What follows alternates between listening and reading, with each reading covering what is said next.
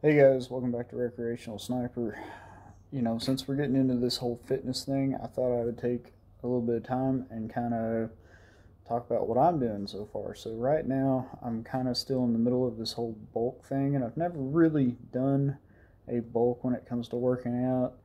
There's been times where I would increase calorie intake, obviously, to try to gain a little bit of strength, gain a little bit of weight, but I never was able to gain much weight when I was younger. I would just get stronger and leaner, but I never would really gain any weight. So, uh, up until about 4, 5 years ago, now I guess I've kind of matured a little bit,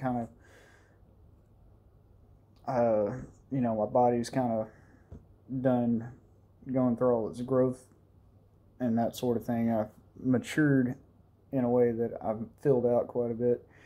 And plus, over the last like 4 or 5 years, I really haven't worked out as much as I used to. So that's a big part of it. And also, going from a job where I was on my feet, moving, like walking, sometimes like 10 miles a day on foot inside of a big store, um, to a job now where I sit at a desk for 9 hours and type in stuff on the keyboard. So that was a big change, and I've been doing that for the last 3 years, and maybe a little longer.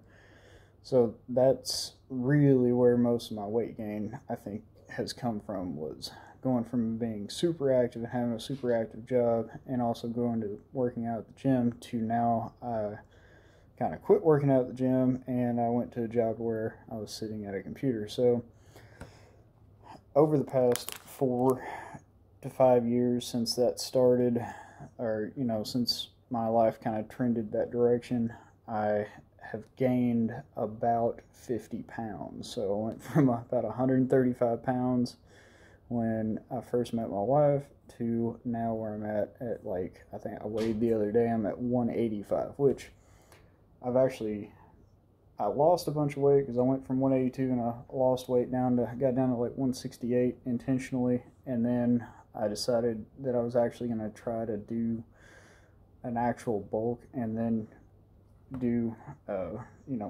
trim down here in a couple months or so.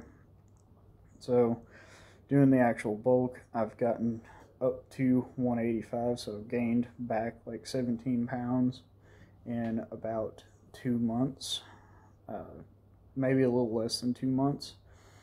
So, I'm gaining 1 to 3 pounds a week. I know over the past couple weeks I really haven't made a whole lot of progress. I think over the past 2 weeks I've only gained like 3 pounds. So progress on that slowed down a lot. So when it comes to eating, basically I'm eating about 3,000 calories a day, sometimes a little more than that. And for my height and build wise, that puts me in a caloric surplus, and I actually will gain weight at 3,000. I used to not, but I also used to have a super active job, like I said, and I also used to work out at the gym like between 2 and 3 hours. Now I'm only working out at the gym a solid hour. I'm trying to get there a little earlier so I can add an extra 30 minutes of cardio in, but right now my workouts are only about an hour long, and when I'm doing my weight training, I'm only doing 4 different exercises, and I'm doing 6 sets for each exercise. So I'm doing 1 warm-up set for each exercise and then 5 working sets for each exercise. And that seems to be working out really well for me right now. So, but back to eating, 3,000 calories a day. I'm getting in about 300 grams of carbs and about 200 to 225 grams of protein, and then I'm keeping my fat in between 70 and 90 grams for fat. So around about 2950 to some maybe 3150 on the carbs every day, or on the calories every day, and that's about it. Breakfast, pre-workout breakfast, is 250 grams of jasmine rice, 50 grams of butter, and then, no, sorry, 25 grams of butter, 50 grams of honey. And And I found that this gives me the best workout I've ever had. That's what I eat before I go to the gym. About an hour before I go to the gym, or get to the gym and start my workout, that's what I eat. And I found that I get the best workout I've ever had, honestly. And when you put in that one solid hour, not resting too much, uh, it's awesome. So basically, I'm getting a portion of really fast carbs with sugar from the honey. I'm getting a bunch of slower burning carbs that will sustain me throughout my workout, so that by the time I get to the end of it, I don't feel sick. And then also there's some fat in there and some salt from the butter. There's a trend going around where people are using salt and honey as a pre-workout like energy source. And so I think the salt from the butter combined with the honey in that meal is kind of doing the same thing for me. And so far, I don't think I've ever found like any sort of supplement out there that gives me the same amount of energy that eating that particular meal does. And sometimes if I'm lazy and I haven't cooked my rice, which I need to cook some now, I will substitute like 4 pieces of toast for the same, and that gives me basically the same amount of carbs that I'm looking for, which is trying to aim for about 100 to 120 grams of carbs before I go to the gym. And then after the gym, immediately when I get to work, I'll have 6 eggs scrambled. And I usually don't put anything on them. I would prefer to put salt and pepper on them, but, dummy me, most of the time I forget to bring that. So I end up eating eggs plain, 6 eggs plain, which is probably more difficult than you would think. And then lunchtime, I usually eat lunch around 1 or 2 o'clock around 1 o'clock in the afternoon, and more rice there, except for we're switching from jasmine rice to brown rice. We'll do 250 grams of brown rice, and then about 225 grams of chicken breast. And you can cook the chicken breast however you want, not battered and deep fried, obviously, but baked, grilled, air fried, however you want to do that. So, and then for dinner, I'll kind of change it up and eat something, whatever the wife has got cooked for dinner, as long as it kind of fits in with what I'm trying to do.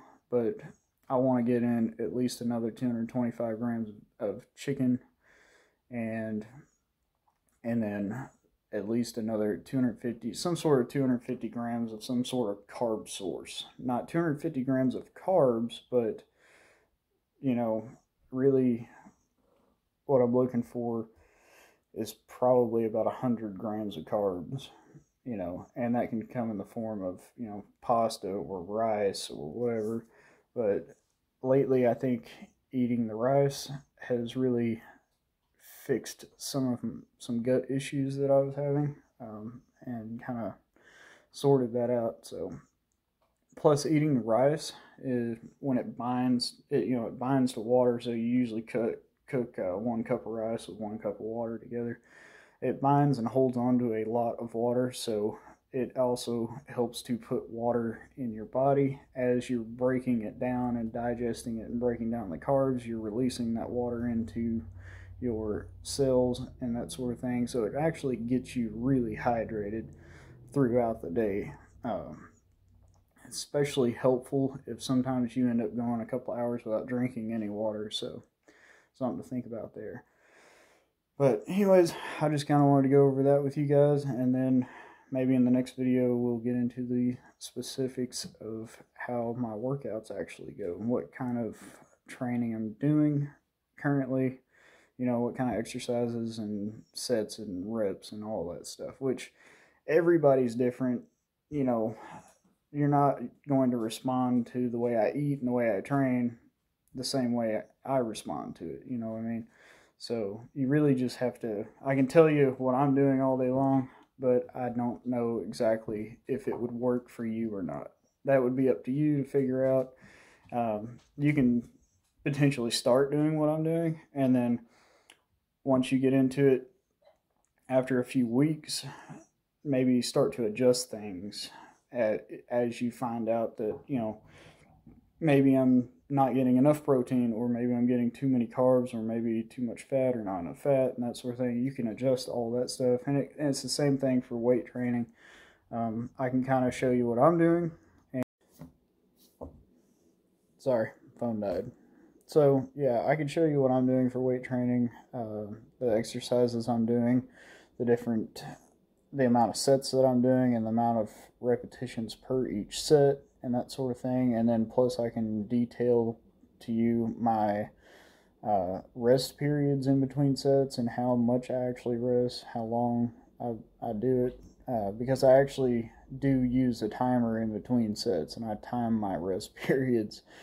And I think that that's actually pretty important. At least I've grown to realize that. I used to not worry about it at all, but I feel like I get way better workouts in if I actually time things. And the same thing with like using an actual food scale for measuring out my food.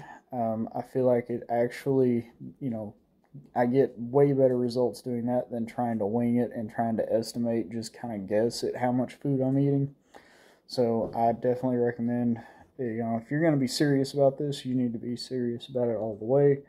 So not just your training at the gym. You can, all of it has to come together. So you need your rest, you need your food, and you need your training, and you need all of it to be done correctly. So get a food scale if you don't have one. I would, they're not that expensive. You can get them for as cheap as like $10, or you can spend like $20 or $30 on one.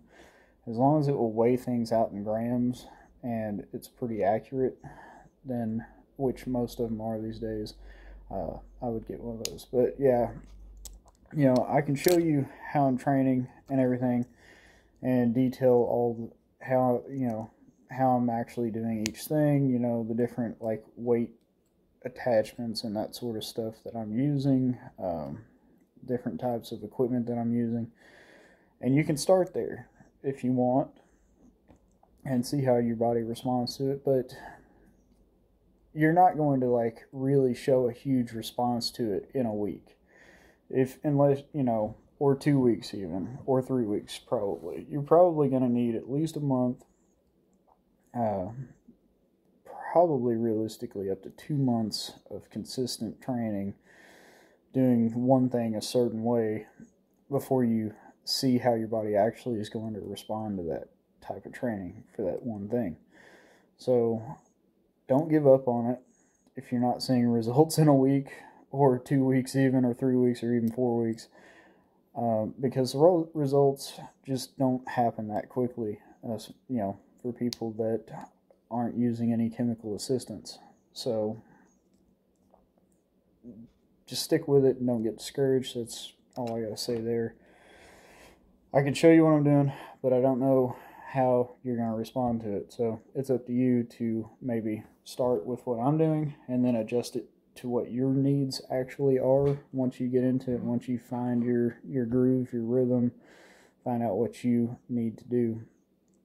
And if you have questions or comments or anything, or you need me to further explain something, you can go ahead and leave those in the comment section below. I will read them and I will respond to them. I read and respond to, I think, almost all comments on my YouTube channel, whether it's about gun stuff, or can be about fitness stuff, or even life stuff sometimes.